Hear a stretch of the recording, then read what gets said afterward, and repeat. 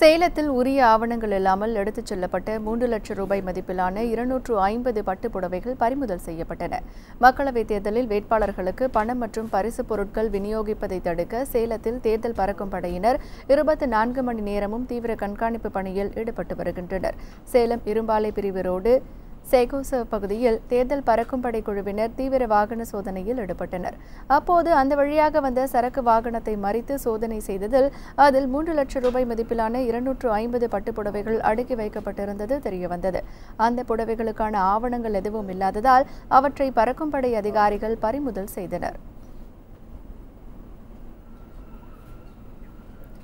சென்னை திருவல்லிக்கேணி அருகே தேர்தல் பறக்கும் படையினர் நடத்திய அதிரடி சோதனையில் 150 மடிக்கணினிகள் பறிமுதல் செய்யப்பட்டன.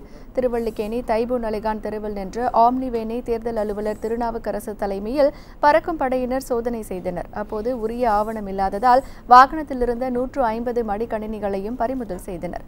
இதுகுறித்து திருவல்லிக்கேணி போலீசார் விசாரணை நடத்தி வருகின்றனர்.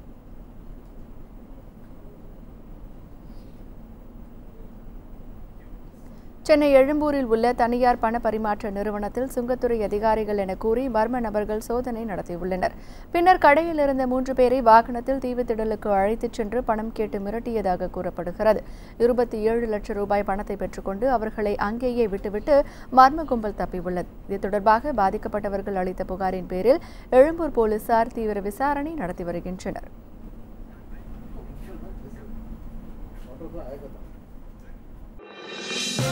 இது போன்ற முக்கிய வீடியோக்களை உடனுக்குடன் தெரிந்து கொள்ள NewsJ யூடியூப் சேனலை சப்ஸ்கிரைப் செய்யுங்கள்.